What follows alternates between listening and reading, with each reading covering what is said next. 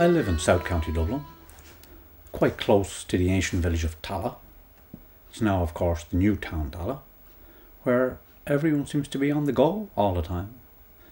Plenty of ways of making money and plenty of ways of spending it. But it wasn't always that way, and in the last century people found it very hard to make ends meet. And it was probably even more difficult to survive in the hills to the south of Tallaght. And tomorrow I'm going to take you up the hills close by and show you where the local people created a little industry, using nature to the fullest in order to put a loaf of bread on the table. First of all, we'll go down to Tallaght and have a look at it now as it is in the year 2004. We'll come back here and I'll give you a little clue about tomorrow. And then in the morning, if all goes well, we'll head up the hills. Okay? Right, let's go to Tallaght first of all.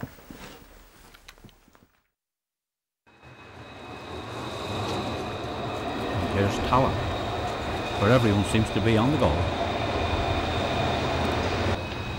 Indeed, you'd wonder how they're all ready. Bypass, where the traffic never seems to stop. Even the ducks in the park seem to be on the go. And the crane farm, a sure sign of prosperity. And these two, they're probably the only things that aren't on the move, although they probably would if they could. The Tallaght Main Street, it hasn't changed an awful lot since early in the last century.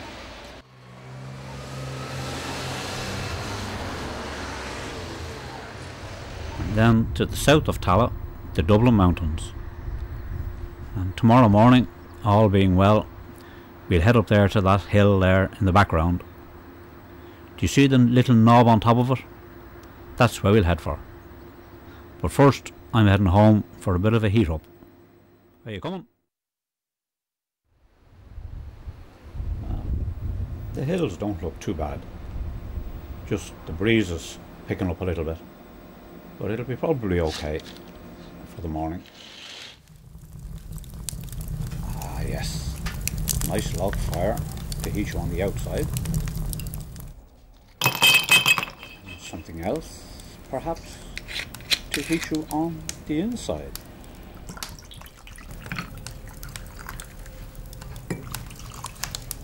Hello.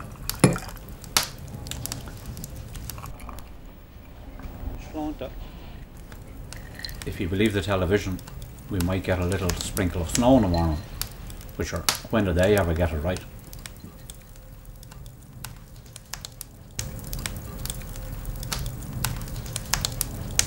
Good night.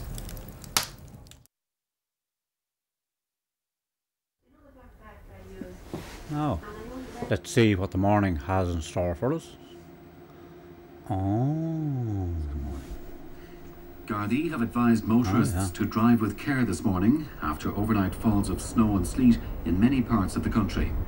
Main roads are passable, but conditions could become more difficult if there's a sudden drop in temperature. The northwest appears to have had the worst of the weather, but parts of the east and Midlands are also affected. A number of schools in Donegal and Roscommon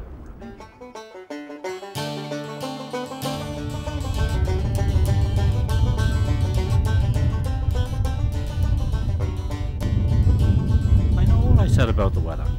Now there's no need to keep on reminding me. Come on. And there's Tallaght in the distance.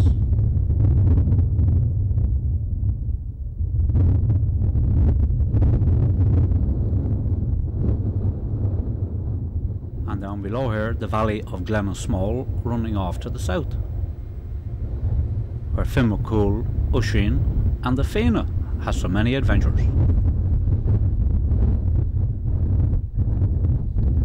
Mighty Kipure Mountain to the south with the television mast on it.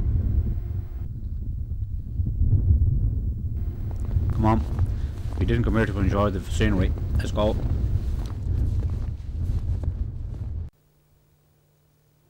Ah, that's more like it. A piece of boggy ground and rushes. Wherever you find rushes, you'll find water. And wherever there's water, you'll find ice. And that's what we came all the way up here for. Ice.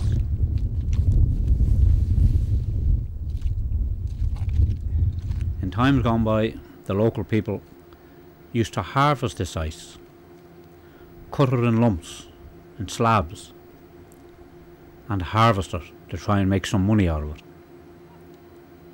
Nature's bounty. Now, what do they do with this ice?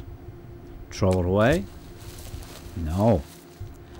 They would take it over here to one of these very deep pits called ice houses. And these ice houses are over 3 meters deep and extremely cold down here. The ice will be stored here for many months. Later, it will be brought to Dublin on horse and cart and sold to the wealthy houses and shops in the Dublin suburbs around Rathmines and Rathgar. It's very cold down here indeed, and the sun only hits the northern rim on it there at midday, and this is about midday now, and you can see where the sun hasn't penetrated very deep down into the ice house at all. Here, it's very cold down here. I'm getting out.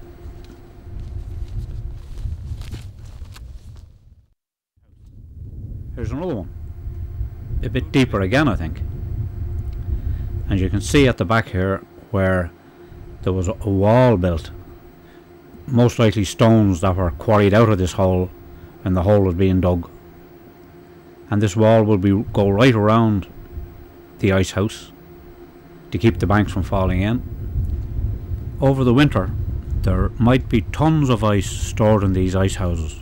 They would be covered over with sods and layers of furze bushes, and it would keep for an amazing long time.